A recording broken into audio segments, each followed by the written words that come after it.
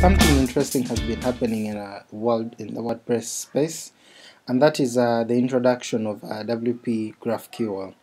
So basically, we've been having, and we still have, the REST API coming as our source of information. Case in point is the Gutenberg project, or what we call the block editor project.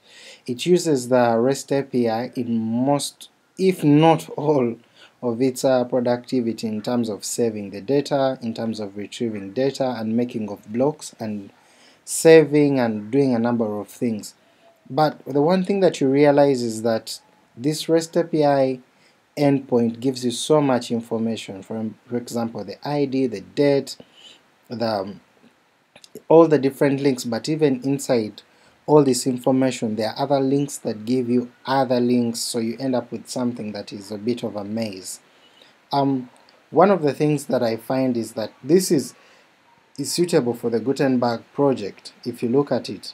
However, this is not ideal for someone who wants to make a single page app.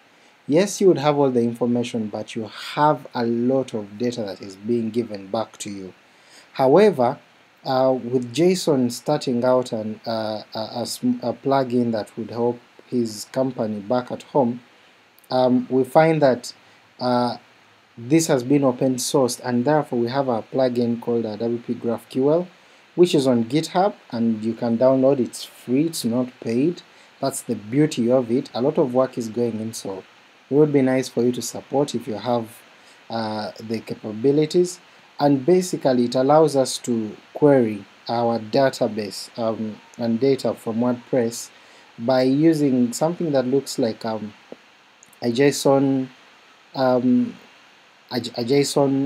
kind of like query, and then we also get back information that is also like JSON in itself.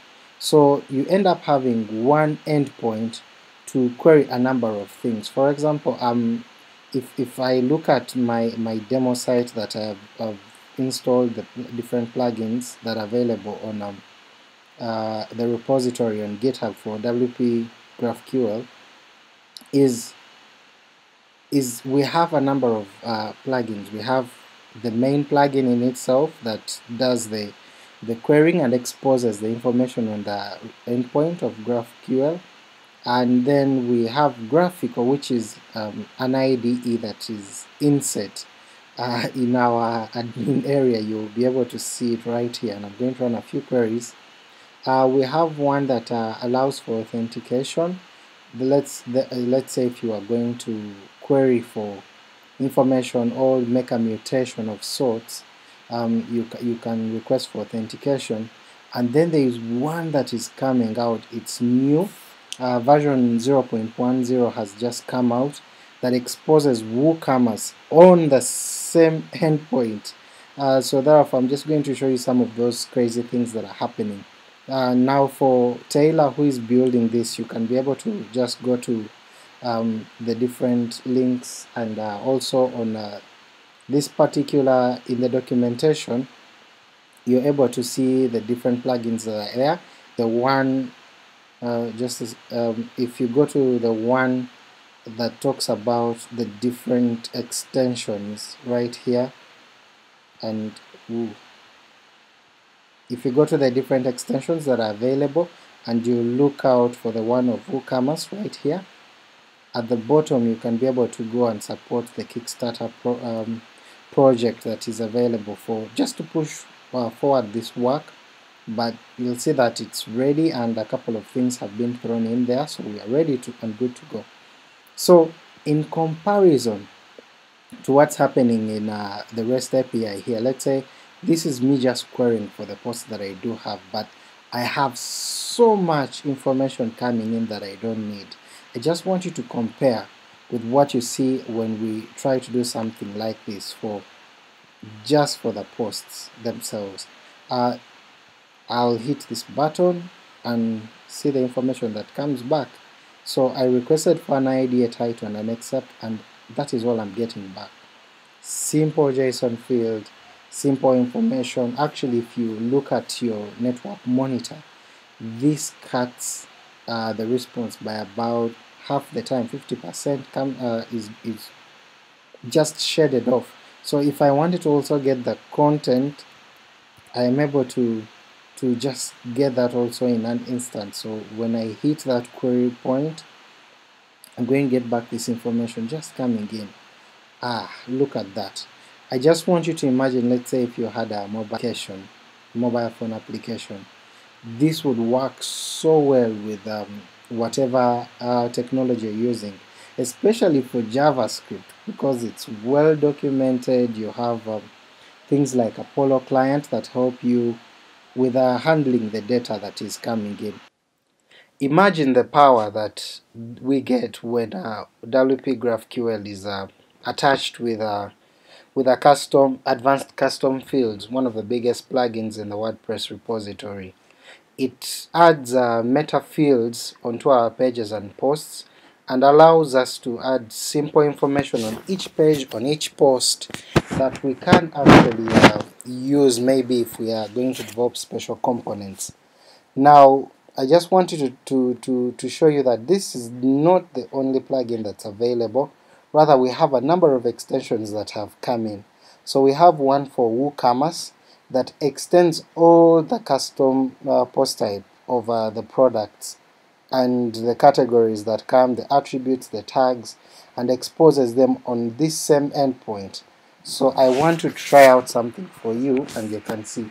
Q, I don't know so much about what this data structure is for the query, but if I start on something by guessing products, I am able to query the products that are coming in.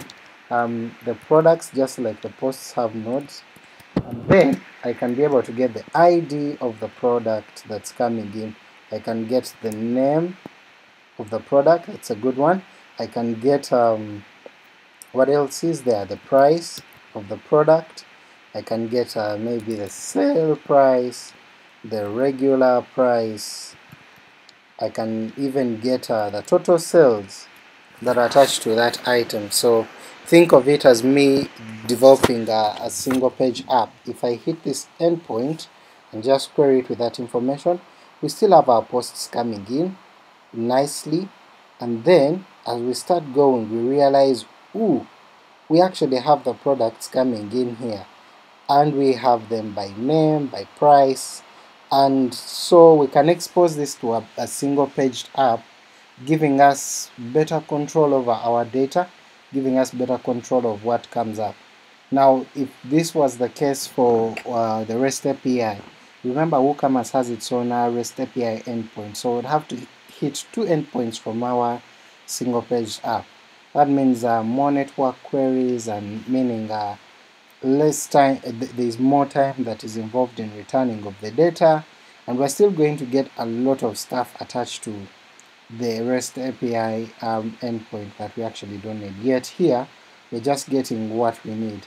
If I realize I don't need some of these things, I can just take them off quickly, and then by hitting play, I have all the information that I need. So if you enjoyed what is happening here, please like this video, subscribe, leave a comment, leave a question. I'll be trying to play around with exposing this into a real world example. I'll be sharing about how to get this into a single page app using React, or even using React Native for mobile phone apps. Like, subscribe to the channel, and share with your friends. Bye.